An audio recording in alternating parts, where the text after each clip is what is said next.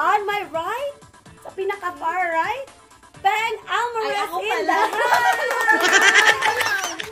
Beside me is Risha De Luna.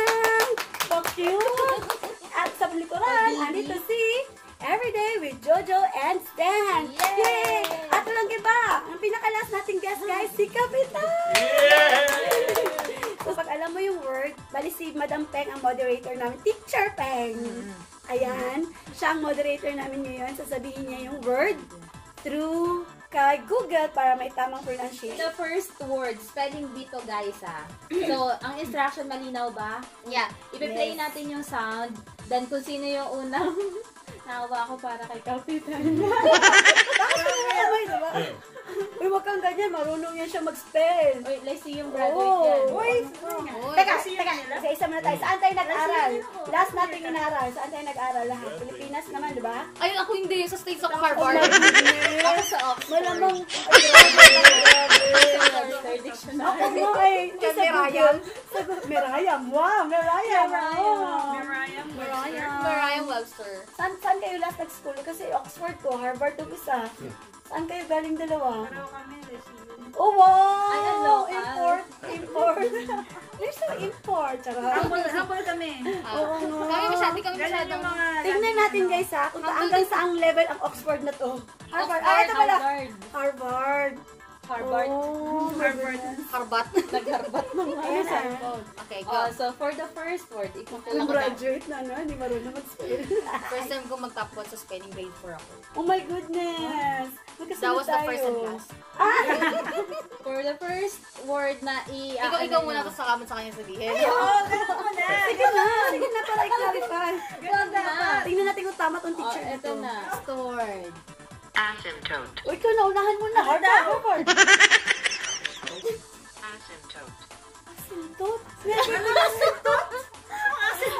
English ba yan o British? English daw. Asymptote.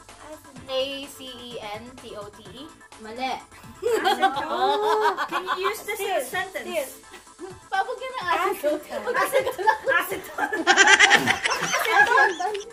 Hindi. Ang meaning niya, a straight line approached by a given curve as one of the variables in equation of the curve approaches infinity. Yung ano na lang, gusto So lang na. so it's a mathematical symbol, chorba. Spelling bee tayo eh. Yung Harvard Ayoko nung bote. Makinig kasi kayo. Ayan. Asymptote. Asymptote. O tapos ka na. Ako lang. Asymptote. A-S-I-N-T-O-W-T. Asymptote. Wrong. Wrong. Kapitan. Walang nagaganyan. Walang ganun tayo. A-S-C-E-N. Wrong. Stop na. Oh. Ano ulit? Asymptote. Asymptote. Asymptote. Asymptote. Huwag ka iba pa. Asymptote. Asymptote. Asymptote. Asymptote. Blessings and friendship. Asymptote. Korean good angel. Asymptote. Akala ko asymptote. Kayo, ito na nga nagsalita. Hindi niya Paano pa kasi ano? A-S-E-M. Wrong na. Alam ko yan. A-X-I-M-T-O. Wrong. Huwag ka nang Nagbabaro. Harvard. Mali ka ba? Okay, Harvard. Okay, go. Ang original spelling is A-S-Y-M-P-T-O-T-E. Last mo na yan, ha? Ganun talaga dapat ang spelling ko kanina. Nagdadalawang isip lang ako. Kaya hindi, inasymptote ko na lang. Baka nagkamali. yung spelling ni Ate Dimple Asymptote. Second word. So, ang definition is any of a several shrubs or vines of the... Hindi ko bang say. Basta vine siya. Native to South America, having a small flowers with showy, variously colored bracts, and often cultivated in warm regions. What word is So, that? this is the word. Bougainvillea. Ah! Teacher! Yan. B-O-U-G-A-I-N-V-I-L-L-A. Wrong. Ano sabi niya? Wrong. Ate. Yeah. Bougainvillea. Bulaklak yan eh. Doon Yan sa nga amin eh. sa Davao eh. Teka lang. Bougainvillea. Siguro yung sa amin nung ano, nasa Harvard ako eh. B. Okay, go. B. B. Tulong naman B. The last letter is A. Wrong. Correct? Okay. So- B-O-U-G-E-N. Wrong. A-N. A-N. Sorry. Bilong ka na. Alam mo na. B-O-U-G-A-N. Wrong. Ikaw na. B-O-U-G-H. Wrong. G-A-M. Bougainvillea. M? M. N. B-O-U-G-E-N. Wrong. A-N. A. A. Tama yung spelling ni Ate Dimple. Except for double L. Hindi. Kulang ka lang ng E. Ulit? Sabi mo kasi, B-O-U-G-A-I-N-V-I-L-L-A. Wala kang E. Sorry guys, I Pero missed ang the lapit E. na. Third word. Okay, are you ready? Ready? So, the definition is to serve as a memorial or reminder of. Okay? Yes na? Okay. Statue? Ito na yung pronunciation. Commemorate. Commemorate. Mm.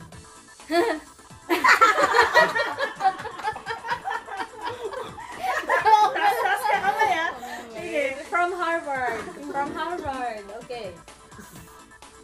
C-O-M-M-E-M-O-R-A-T-E. Correct! Yes. Okay. So, next word. Definition is to preserve food by removing moisture or dehydrate. Ito yung word. Drying. Desiccate. Harvard! Harvard! Desiccated coconut. Oh. Sabi tayo? Desiccate. Ala ka? Diyan ka pinag-aralan. 4. D. E. Okay, D-E-S-E. C-E. Ay! Teacher. Desiccate. Wala siya. D-E-S-S-I. Wrong!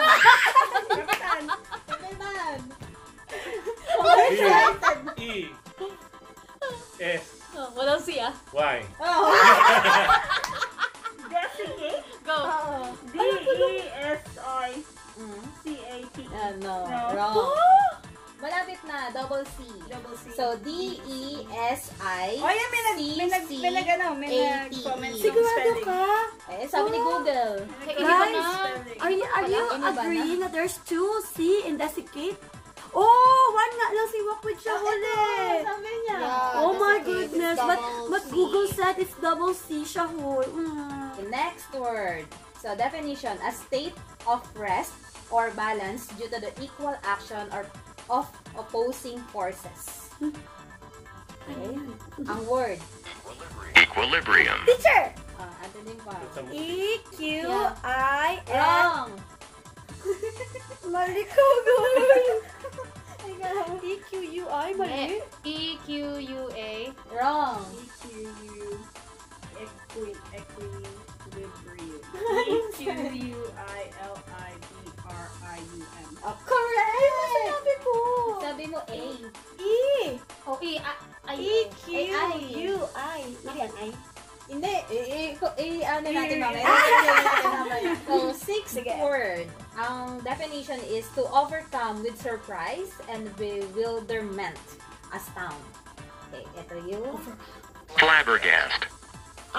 Teacher! F-L-A-B-B-E-R-G-A-S-T. Ulit nga. Tingnan mo ito muna ito. Ulit. Flabbergast. F-L-A-B-B-E-R-G-A-S-T. Very Ako na lang ah. Ano ate? Anong Flabbergast. Flabbergast mo? Like you flabbered when you gas. Definition, to wander about, seeking pleasure or diversion. Okay, this Wanderlust. This is the word. Gallivant. Ay? G-A-L-L-A-V-A-N-T. Oh! Ilabas na ilabas ko si Risha. So, next word, definition, to challenge as false or another statements, motives, etc. Cast doubt upon. Ito yung word. Impugned. Impugned. Impute. Impugned. Impute. Mauna ka na. IMPUID. Hindi. Wrong. Ako. Teacher. Nabalik I ka. am PUND. Wrong. Hmm. Ay, dalawa na. I am P-U-N-E. Wrong. I am Iron Man. infused. Ayaw, Iron Man. I am Spider-Man. I am Iron Man. Okay, kaya I lang. am PUDE. Wrong. It's IMPUGN. Oh. So, sabay-sabay. Impute. Ano ibig sabihin Silent na yun? G. Ano ibig sabihin ng To impute? challenge as false or cast doubt upon. Impute. Definition.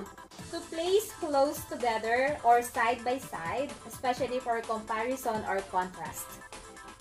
Gets nyo? Ito yung word. Juxtapose. Teacher! Ano mo? Juxtapost. Wrong! Ano ako? Sabi. Juxtapose. Juxtapose? Diba? Juxtapose? Juxtapose? Jackstone po. J-A-C-K. Wrong. G. Si Kapitan. G-U-X Para man sa'yo. Ano yan. yan? Ano? Juxtapose. Juxtapose. Juxtapose. G-A. G? G? Wrong. G. J. J-U. Oh, let's. Oh, Diba? isa pa ulit para sa'yo. Juxtapose. Ba't ano ba? J-U-X? Sana. J-U-X. Tama yun. U-X-T. Oh. I. U. Wrong. Ayun. Wrong na nga eh. Ano ba ba dyan? Sa'yo kasi, juxtaposed. J. Ang sabi mo, E dapat. Dapat So, juxtapose. Juxtapose. E. Dapat hindi T. Hindi T. Tama ako sa OST, Ah. no? Sayang. J-U-X. So, definition. The emission of light not caused by incandescence and occurring at a temperature below that of incandescent bodies. Naintindihan nyo ba? Ako Mahirapan. naiintindihan. Even Ako our yan. moderator, guys, is nose bleeding. Alam ko yan. Ito. Tinuro sa amin yan. Oo nga, sa science ulit. Luminescence. Ano? Yung ano? Humanescence. Joke lang. Luminescence. Luma. Sige, ganun muna. Unang ganun eh. Oo, sige, teacher. Ayan na. Luminescence. Tingnan mo. Teka lang. Tama, teacher. Yung spelling, teacher. Reklamo ko sa presento. L-U-M-I-N-E-S-C-E. Kulang pa. Teka lang. N-S-E. Wrong. S-C-E. Sorry. Wrong na. Wala na yung sinabi. Alam mo na yun, ate. Ikaw na. Hindi nga eh. Yan. Ginugulo nga lang kita eh. Huwag mo nang guluhin si ate. Ha? Ako na ba? Oo. Kasi kapitan mo na. Ikaw na kapitan. Kapitan muna. Nasabi Ano niya yan? na yung Ano yan? tama. Lomi na ka lang po yung sa Batangas. L-O-M-I yun. Ako yun. Ito. Luminescence. L-U-M. Tinagaruan. Bakit sinamala? A. Yung dulo. Eh? Ah. Wrong. Luma. Luma. Ano ba yan? Okay, ako na. Ay, ka na muna everyday. Para Luminescence. Nag-aantay kita. Tama na yun. Okay. Ako ba ikaw? Ikaw. Luminescence.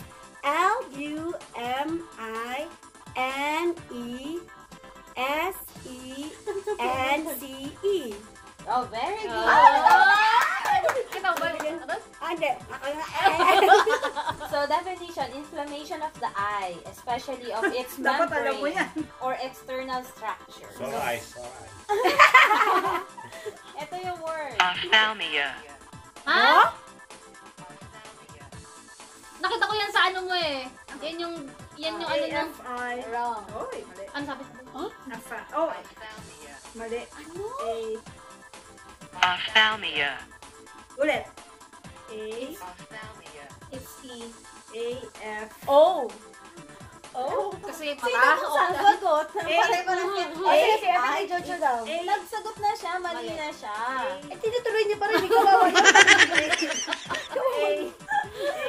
Para ba ako kayo ng ano, no? Yes. Sige ikaw, kapitan. Pagbigyan ka namin, kapitan. Pag mahihirap, sinabitan muna. A-F. Tama na. Ano yan? Ophthalmia.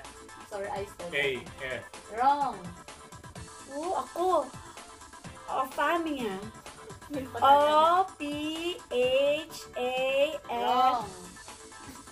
Hindi ko tama yung O-P-H kasi Oo, ako din. Oh. O-P-H. Wrong. Chor. Hindi, sige lang. O-P-H.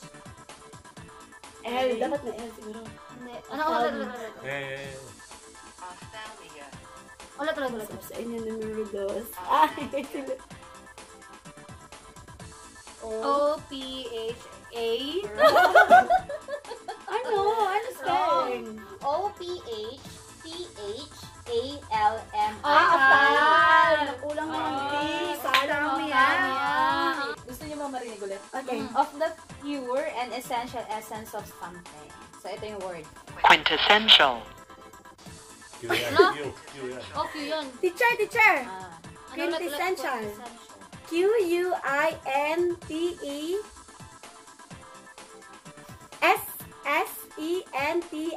Ba yan? Yun! Yay!